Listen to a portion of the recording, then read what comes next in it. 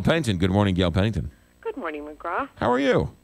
I'm great. It was the finale of Downton Abbey last night. Yes. And everyone is happy. Happy it's over with, or happy because it ended correctly? No, happy how things came out. And I'm not going to give spoilers because some people went to Springsteen last night. Yes. Some people had other, yes. commitments, I guess, were more important. Yes.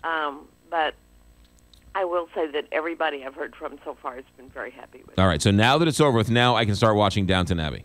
Yes, you should start from the first. Okay. It's streaming on Amazon, and I watched the entire first season last week, and it's so good.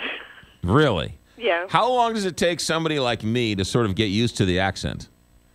I don't find the accents difficult at all. For one thing, the mother of the family is American. Oh. I thought it was about a British family.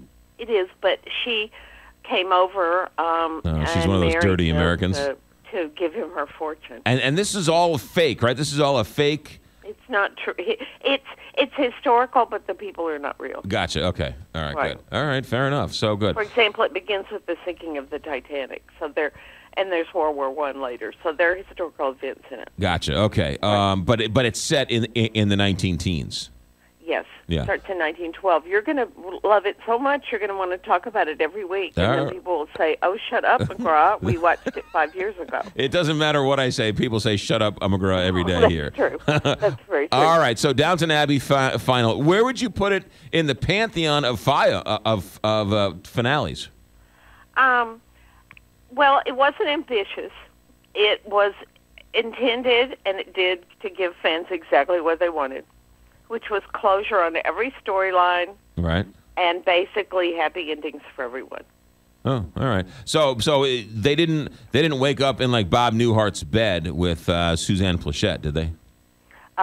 Well, let's see. It was all in a snow globe. Yeah. What show was that? Where it was all in a snow globe? That was St. Elsewhere. St. Elsewhere, right? Right. All right. What else is going on? Oh, there are a lot of premieres this week. Lots and lots of premieres this week. Remember the movie The Omen? Yes, Damien. Damien's all grown up, and he's a war photographer, and guess what? He forgot his past. He forgot he was the Antichrist. Oh. Yeah, that's tonight on A&E. It's called Damien. All right. That'll work. What else you got? A really good, surprisingly good new series about the Underground Railroad during slavery. It's called Underground, and it's Wednesday on WGN. Oh, that sounds good, too. And John Legend is an executive producer of it, and he also provided all the music. So it's this story about slavery times, but it has contemporary music in it that's actually pretty exciting. You know, there was an underground, they just dedicated a spot in St. Louis, just north of the Eads Bridge, the Mary Meacham park there, where I believe that was the last stop to freedom, right? So if you cross the Mississippi River, you were free into Illinois, and that right. they have like a marking there where it was the last stop on the Underground Railroad.